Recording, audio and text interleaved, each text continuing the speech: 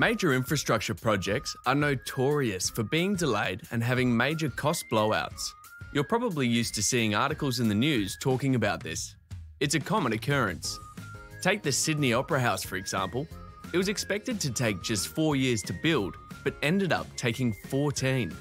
It was expected to cost just $7 million to build, but ended up costing $102 million.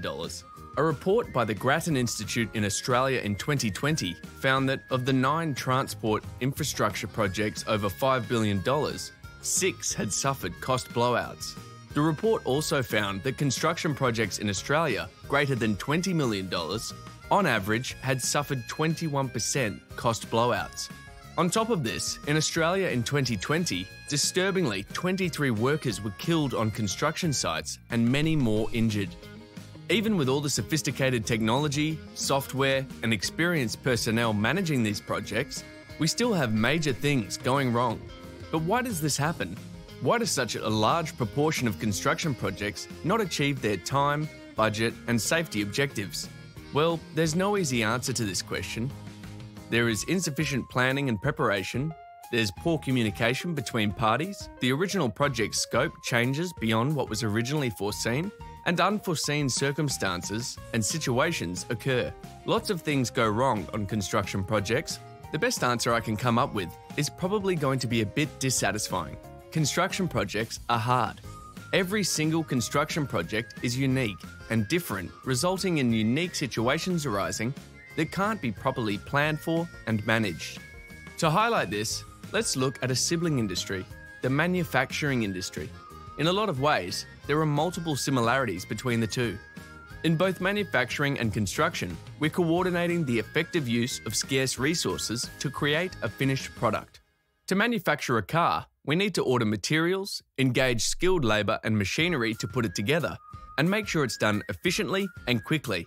On a construction project, we do the same thing. We order materials and engage skilled labour to put it all together. In both situations, we're making something, whether it be a car or a bridge.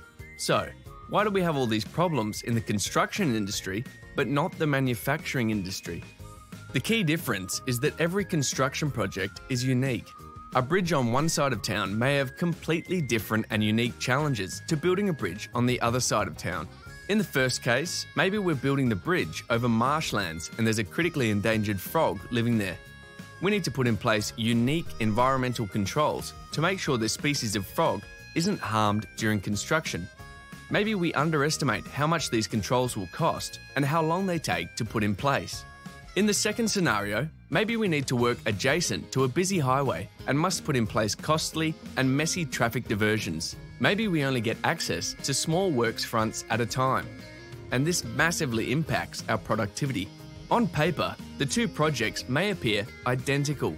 We may be building a road bridge with the same number of lanes, with the same asphalt surface, and even of the exact same length. However, due to the unique constraints and considerations, the projects are completely different. In each project, we face unique challenges that we may never have faced before.